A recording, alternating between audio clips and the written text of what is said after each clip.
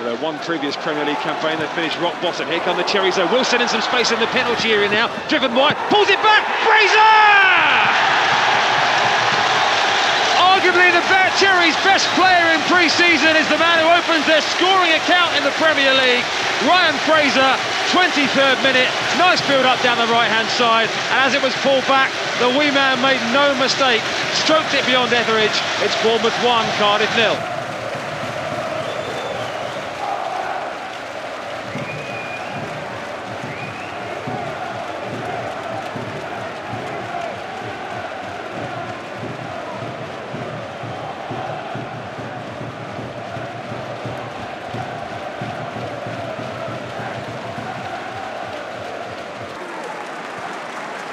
Cherries working hard in central midfield to win it back. You hadn't missed anything, by the way. There was a stoppage, but now the Cherries coming forward. Callum Wilson in behind all of the moment. Wilson in the penalty area. Tumbles down. It's a penalty!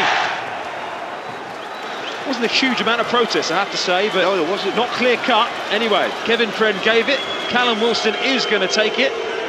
Waited a long time for that goal on the final day of last season to break his long drought. Can he kick off this season on day one by hitting the back of the net from the penalty spot? It's Wilson against Etheridge in the Cardiff goal, saved by the goalkeeper. Palmed away down to his left.